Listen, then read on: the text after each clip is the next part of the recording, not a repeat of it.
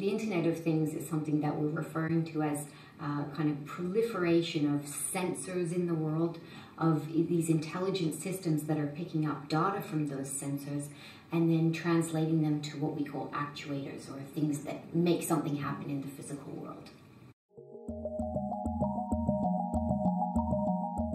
A great example of the Internet of Things, and one that we're working on a lot in the UK, is autonomous vehicles.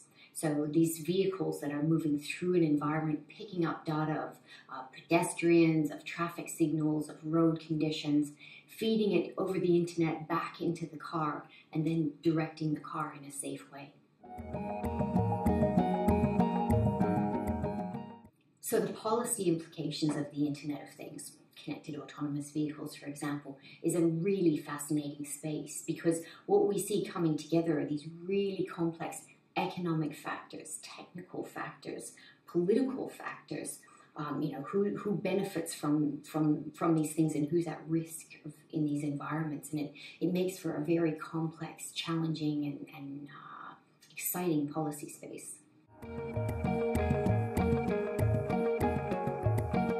We have this massively global supply chain that feeds into these complex systems. So where we used to have a car was designed and manufactured in a factory, a Volvo factory or a BMW factory, now they may have bought parts from somewhere else, but now the extent to which they're embedding sensors and actuators and linking to other proprietary complex intelligent systems is making such a complicated product that the policy landscape really is having, struggling to adapt to that.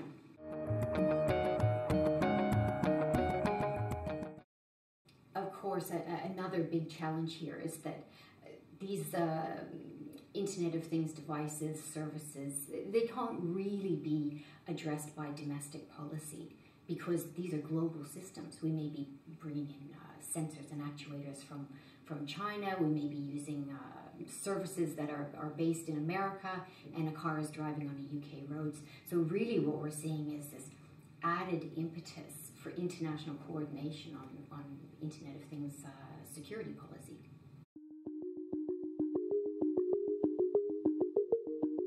To deal with something like the Internet of Things, what policymakers will need going forward, and in fact what researchers like me need going forward, is really this capacity or willingness to step out of their discipline, to engage with people from a wide range of knowledge areas and research fields, and to constantly be learning about technology, about policy, about economics. Those things are so intertwined in this space that, yeah, it really requires that openness and that willingness.